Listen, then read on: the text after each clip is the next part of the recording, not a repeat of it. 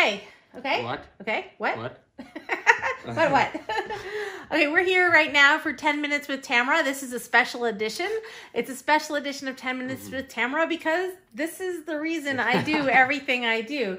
This is In Avi. addition to the other brothers. And the other brothers, yeah. This is my son. His name is David Benjamin Rubin, and he goes by Avi. Avi is David with the D's dropped off the sides.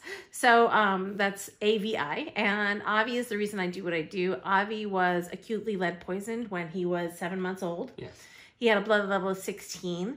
He now has a brain injury with a visual memory in the 4th percentile, but he's also one of the smartest people I know. So I thought it'd be fun for you folks to get to know him a little bit. He wants to get a degree in astrophysics, and his dream right now, one of his dreams, is to meet Neil deGrasse Tyson, right?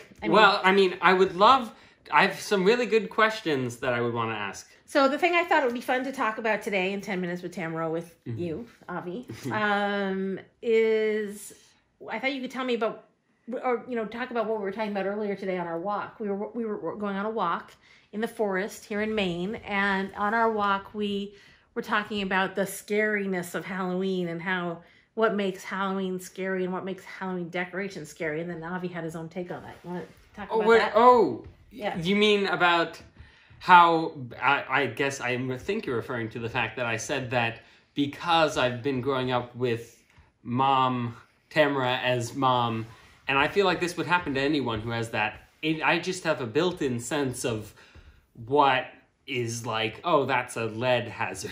And it's funny because like when I was in school, I would be around people and they would see, oh, look, it's an old house. How, they really love that look, the antique look. And I'm like, it's just horrifying to me. Just internally, I that's the first reaction I always have. And I was thinking about how it's funny because when I was younger, I would think that like there were horror movies where they'd have like an old haunted house. And it's like just the old part is enough for me that it's like, I would think, oh, that's scary for everyone.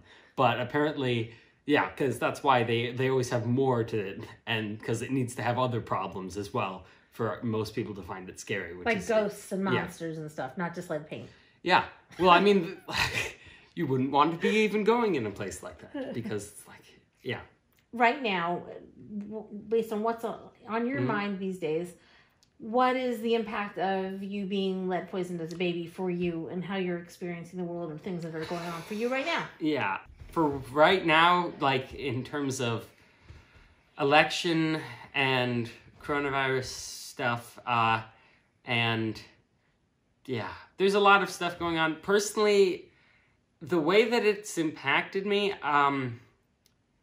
I don't feel like I necessarily have like serious problems on a day-to-day basis, but I have worked on things quite a lot. I have problems definitely, but I've gotten better with them.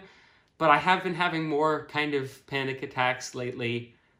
But yeah, it is very helpful that I've had people in my life who've given me the ability to have self-counseling, I guess you would call it, and be able to just calm myself down and think about things rationally.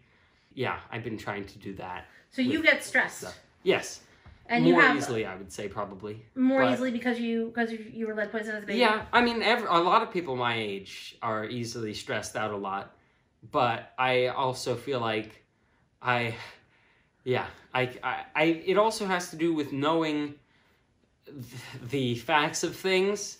Because you're smart about stuff. Yeah, if you know, like the fact that I know that's better in Maine, but the fact that there are people shooting guns around here and lead particulates in the air from that, even if, but they aren't using leaded bullets because Maine has stuff with lead, yeah. They might be, I don't know. But yeah, people can break laws even if, and that's the problem because it contaminates the air, and I don't want to go on walks in the forest because I don't want to be around that. And that's your OCD too. I know it is. And it's the same position I have on the coronavirus stuff, where it's like, if you stay away from all people, you have a 0 chance. And if you only interact with one person, it's a smaller chance, but it's still not 0. It's a difference.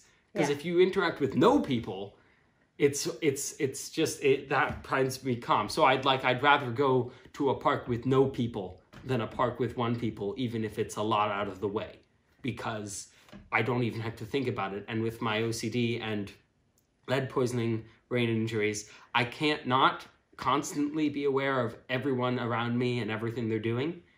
And with current things becoming so political, it's difficult because it's harder to just ask people to, put on a mask or behave differently, because people have more closely hold their opinions as what makes them themselves, and they get really attached to them. And so if you ask someone to do something that goes against some opinion, they think you're asking them to do something that goes against who they are, which can escalate things, which has been difficult. So this is Avi. Again, Avi, my son, who is 15, almost 16. He'll be 16 in January. What I was thinking is, especially for my readers, friends, fans, and followers who have lead-poisoned children, I could maybe do some videos like this where we'd ask him a question, and you send me a few of your questions in advance of the video. We'll spend the time sharing those questions with Avi and getting his thoughts and feedback on what it's like to be a child or almost an adult growing up with the impacts of having been poisoned as a child, and knowing that you have disabilities and knowing that you're smart, yet the fact that you're smart can't balance out some of the impacts of the disabilities you have, which is I think his biggest challenge. And I know that definitely, at least for me, it'd be really helpful to get to know some people like me. I've met people with disabilities, and I've been in classes with people, but I haven't met too many people with exactly my kind of situation where their disabilities don't mean that they don't understand high complex issues. Yeah, complex issues, but just that they have different ways of being able to express their understanding for that and learning things. Different ways of processing the information as well. So Avi has a really high IQ. It's 131 point shy of Mensa, but he can't read anywhere near grade level. So what he does is he learns through alternate methods, which is mostly things where he's listening as well as watching and not necessarily writing. And it does it's interesting because it does compensate in that even though I do not necessarily read at grade level, because of my vocabulary and linguistic understanding and focus that I have and, passion that I have for education and learning, I end up, in some cases being better than people who do have the ability to read at the high level. Better in terms of your level of comprehension. Yes, and being able to elaborate on what I've learned and use that in my life. Okay, well, that's it for 10 Minutes with Tamara for today. And I look forward to seeing you again soon. We're going to be doing these hopefully every week or so, or possibly more often.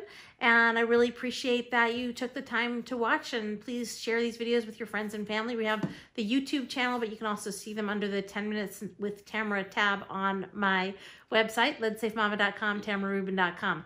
Thanks for being here. Bye-bye. Bye.